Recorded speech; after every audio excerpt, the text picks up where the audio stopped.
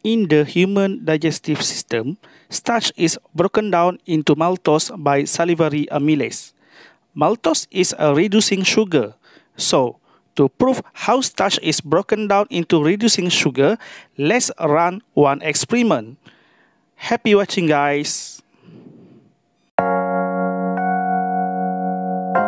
Hi, my name is Nukiman bin Sahat. I'm biology teacher from MRSM BETONG. Today, I'm going to run a biology experiment. Let's come to my lab.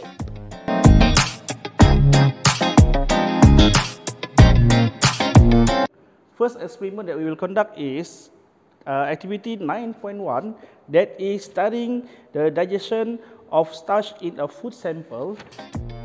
Problem statement: what is the effect of amylase on starch? Hypothesis: amylase hydrolyzes starch to a reducing sugar. Manipulative variables: presence of amylase, responding variables, presence of a reducing sugar, and fixed variable temperature of water bath at 37 degrees Celsius, concentration of starch suspension, and volume of mixture.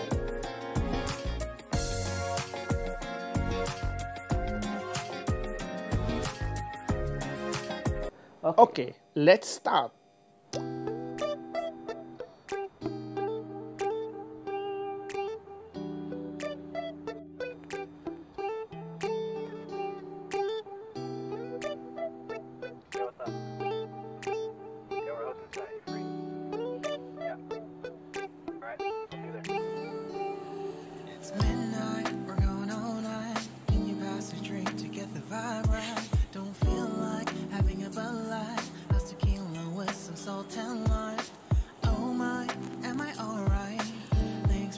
This is procedure for this experiment. Label test tubes as A and B. Add 3 ml of 1% starch suspension to each test tube.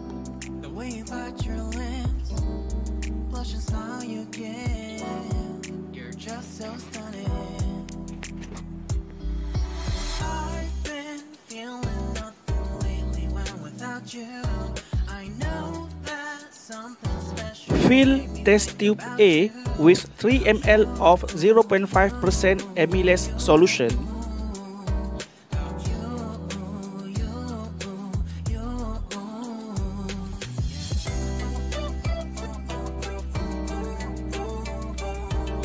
Fill test tube B with 3 ml of distilled water.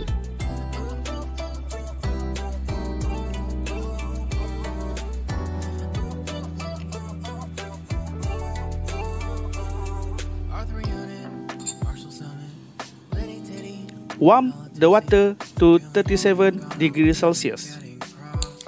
Soak both test tubes in a water bath with temperature of 37 degrees Celsius for 10 minutes.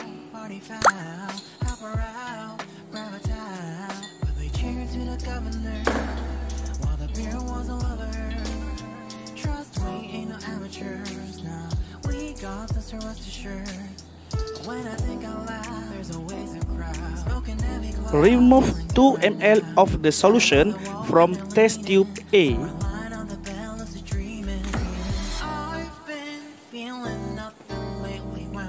Then put into different test tube.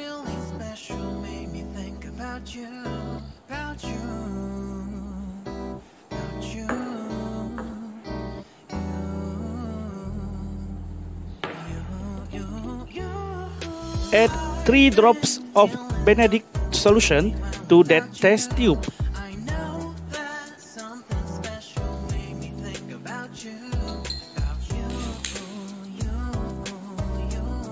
Heat the test tube in boiling water bath for 1 minute.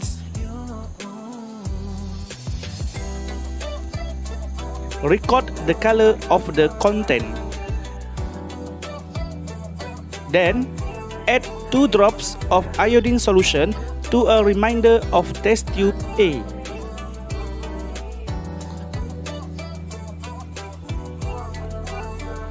Observe and record the color of the content in the table. Repeat step for test tube B.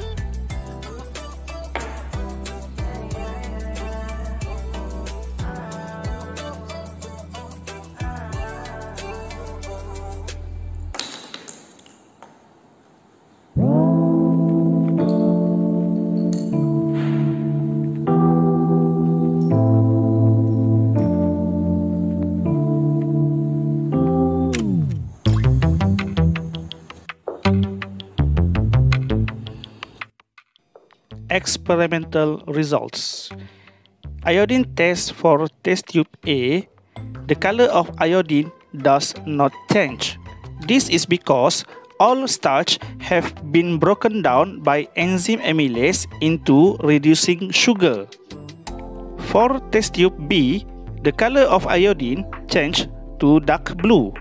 This is because starch is not broken down into reducing sugar due to the absence of enzyme amylase. For the Benedict test, the solution in test tube A changed to brick red precipitate. This is due to the presence of reducing sugar in test tube A. For test tube B, there was no change in the solution due to no reducing sugar.